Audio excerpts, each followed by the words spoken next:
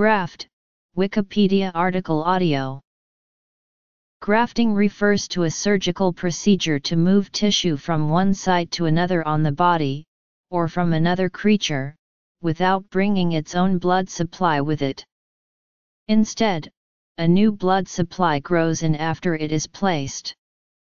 A similar technique where tissue is transferred with the blood supply intact is called a flap.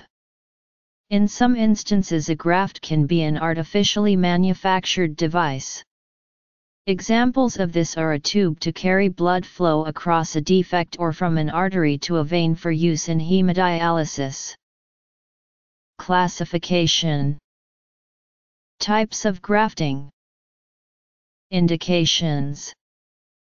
Reasons for failure. Autografts and isografts are usually not considered as foreign and, therefore, do not elicit rejection. Allografts and xenografts are recognized as foreign by the recipient and are rejected. The term grafting is most commonly applied to skin grafting, however many tissues can be grafted: skin, bone, nerves, tendons, neurons, blood vessels, fat, and cornea are tissues commonly grafted today. Specific types include autograft, graft taken from one part of the body of an individual and transplanted onto another site in the same individual, e.g., skin graft. Isograft, graft taken from one individual and placed on another individual of the same genetic constitution, e.g., grafts between identical twins.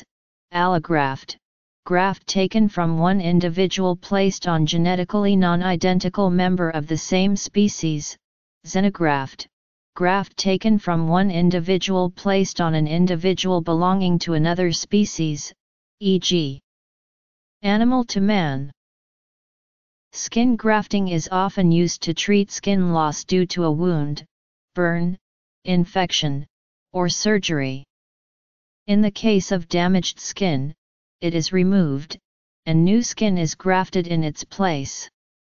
Skin grafting can reduce the course of treatment and hospitalization needed, and can also improve function and appearance.